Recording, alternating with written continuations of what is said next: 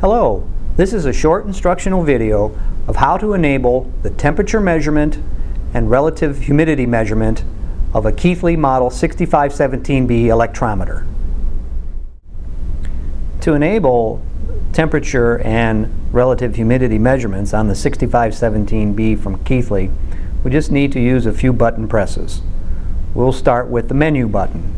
Press menu, and we scroll all the way over to the right with using the right arrow key to general. Once general is blinking, we press enter. We select A to D controls,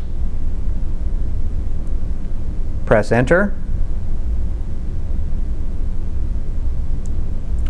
go to data stamp,